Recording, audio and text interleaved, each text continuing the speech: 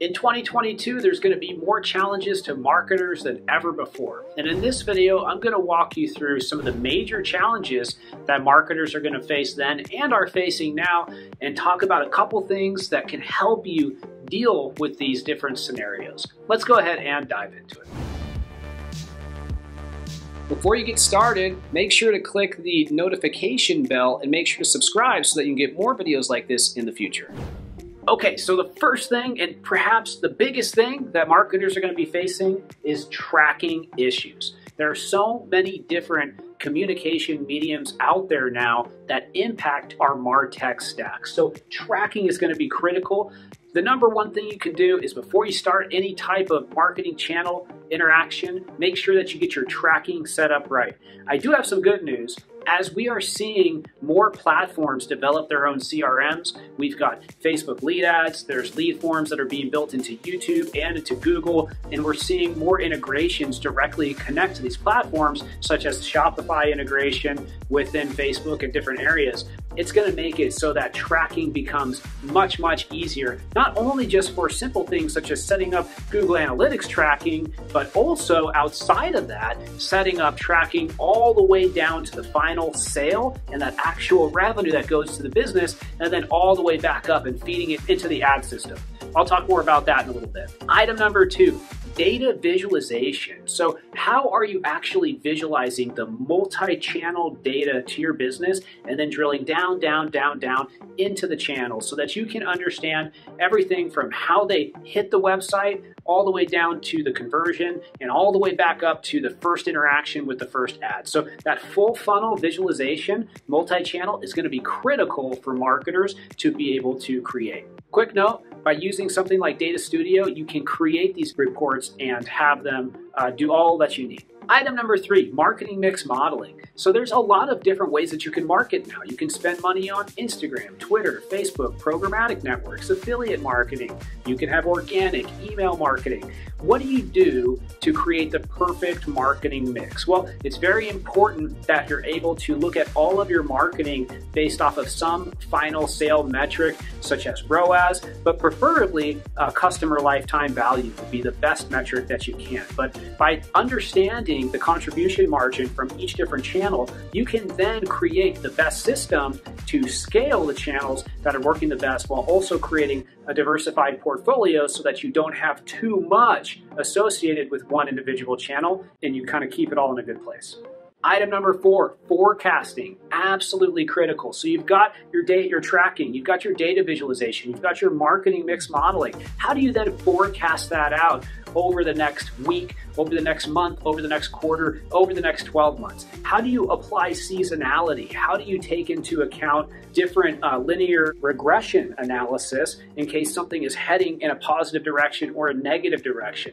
This is where the future is headed. And when you can tie this forecasting into the final sale, everything starts to become more clear. The next item is multi-channel synergy. So you have all of these different channels contributing to the bottom line, but how do you develop systems so that the channels work together towards a common goal? This is going to be one of the most important things for the future. If you're running an offer to an ad network that then hits the website and you get the capture, what does the remarketing follow-up look like from that? What does the email sequencing look like from that?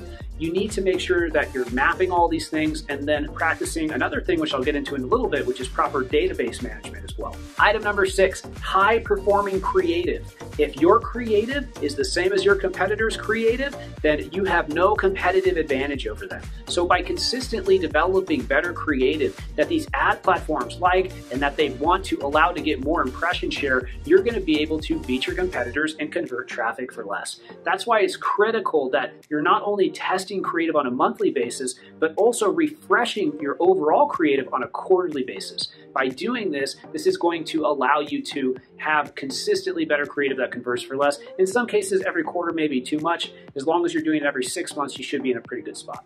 Item number 7, using analytics is going to be critical, and it's very important that you get your data correct, your tracking correct, so that you can use it to its full potential. Item number 8, Database management and analytics go hand in hand. With Google Analytics, you can actually take that data and you can use that data and feed it into a Google system so that you can advertise to specific traffic sources. You can create audiences inside of Facebook with Facebook Audience Manager. And if you have a database and you have the database mapped properly and everybody categorized properly and have proper lead scoring in place, by doing all of that, you can then take that database, feed it into the proper position into the ad system, and that is going to allow you to target these people at the right frequency, the right time within the journey, so that you can convert them for less. Item number 9, a major challenge marketers are going to have is a lack of targeting. So as the cookieless web evolves, as Facebook has more problems with iOS updates and other networks have similar issues, we are going to see targeting get harder and harder to do. So you are going to lose a lot of those abilities, that granular targeting that comes from the ad system, which makes some of the other stuff I'm going to get into later even more important. Item number 10, legal changes. ADA compliance, right? CCPA, GDPR. These government institutions are cracking down on big tech harder than ever. 100% true. And as they're cracking down on big tech is then cracking down on the way that they deliver these ads and some of the abilities around that. But even outside of that, government institutions are making it even more important than ever for you to have your legal ducks in the row just with your own website, in the way that you're setting up your privacy policy and the way that you're distributing ads. So you need to make sure that you're 100% legal compliant and go through a legal checklist before you really do any business online. Item number 11, competition online is only going to increase. That's why you need to have the best-in-class system out there. We're seeing more and more businesses turn to digital marketing every single day, and it's becoming really the primary channel, really has become the primary channel for advertising.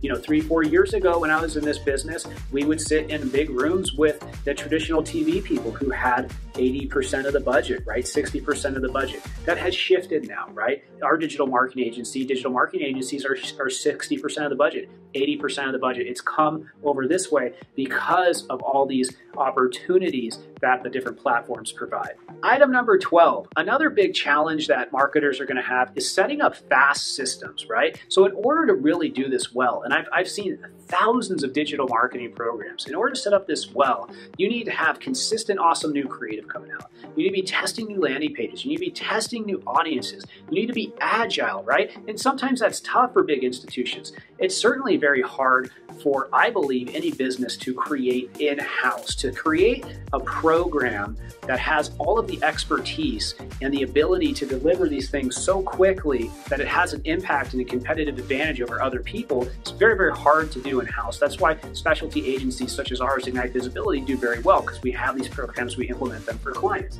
So fast systems are going to be very, very important. The next thing is strategy. How are you going to be approaching the channel or the multi-channel approach? What is the specific strategy? Are you going to be targeting zip codes? Are you going to be targeting people who have yachts? Are you going to be targeting people just based off an in-market audience, right? What is the messaging going to be? How are you going to strategically approach that? Not tactical, not just throwing a bunch of things against the wall, but strategically, what's the approach? That's what makes the difference in online. Number 14, offer development. You've got a customer. What are the 20 different offers that you can get in front of them, and which 3 to 5 are going to resonate the best? You need to be able to tap into the customer mindset, the digital marketer mindset, and create offers that are going to be the main ones that they're going to want to consume. But not only that, that once you feed them into your business pipeline, are going to allow you to convert them based off of the systems that you have on the back end. And maybe not just convert them once, but convert them multiple times as you continue to leverage that data that you've gotten from online. Number 15, channel complexity. It's hard to understand all these different channels. Let me ask you a question. Do you know all the different ways you can target on LinkedIn? Do you know all the different ways that you can target on Facebook? Do you know all the different ways you can target on YouTube? For example, do you know if you can target by search term on YouTube? You can, but did you know if that was an option or not? There's so many different targeting abilities out there.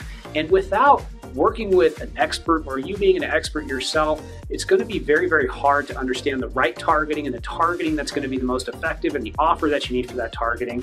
And so that's why online is getting more complex. It is a challenge, but it's also an opportunity for people who put in the time. And then finally, benchmark marketing. So when it comes to digital marketing, you can really never know how good you're doing unless you know two things.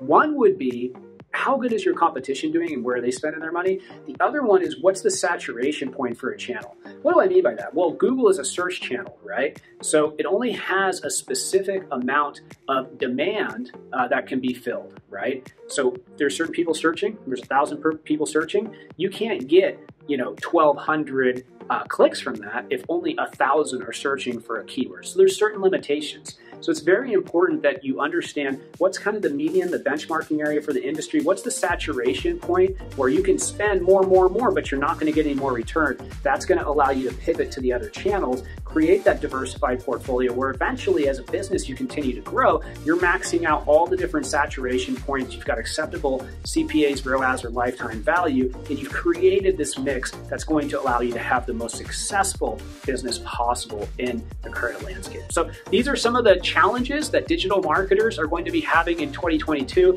I like to think of them more as opportunities. It's never been a more exciting time to be in digital marketing. There's nothing left that you can use as an excuse. When you look at this board, everything is possible at this point if you have the expertise to implement it properly. If you have any questions, go ahead and leave them below. If you have a comment, I love hearing from you. I always appreciate it. Give me a like, and I will see you next time. Goodbye.